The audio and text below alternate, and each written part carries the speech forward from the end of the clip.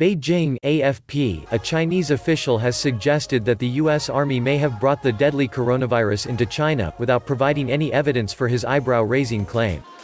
Zhao Lijian, a foreign ministry spokesman, made the assertion on Twitter late Thursday, echoing similar conspiracy theories proliferating on Chinese social media that blame the U.S. for the pandemic. The head of China's Center for Disease Control and Prevention has said himself that the source of the virus was wild animals sold at a market in the central city of Wuhan. But in recent days, Chinese officials and a prominent health expert have claimed that the virus may have originated elsewhere, as Beijing has angrily hit back at U.S. officials for calling the disease the Wuhan virus.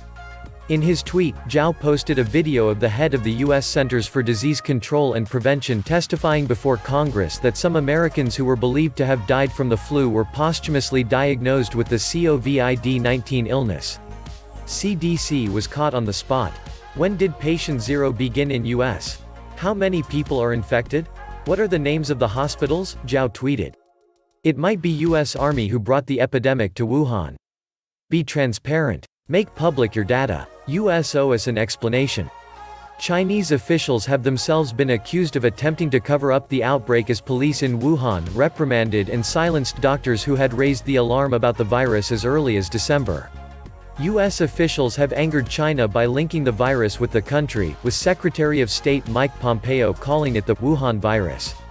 The Foreign Ministry has rejected the term as despicable and disrespecting science.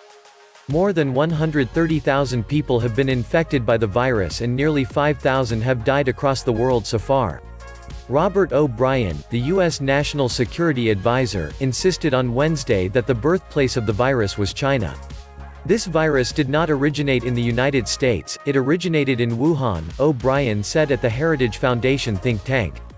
Unfortunately, rather than using best practices, this outbreak in Wuhan was covered up, he said. He said China had cost the world community 2 months to respond to the epidemic, which has now killed nearly 5,000 people and infected more than 130,000 worldwide. Had China been more cooperative and allowed foreign experts on the ground earlier, he said, we could have dramatically curtailed what happened both in China and what is now happening across the world. Foreign Ministry spokesman Zhang Shuang on Thursday called O'Brien's remarks extremely immoral and also irresponsible, saying China's tough quarantine measures to contain the virus had won the world hard-won precious time.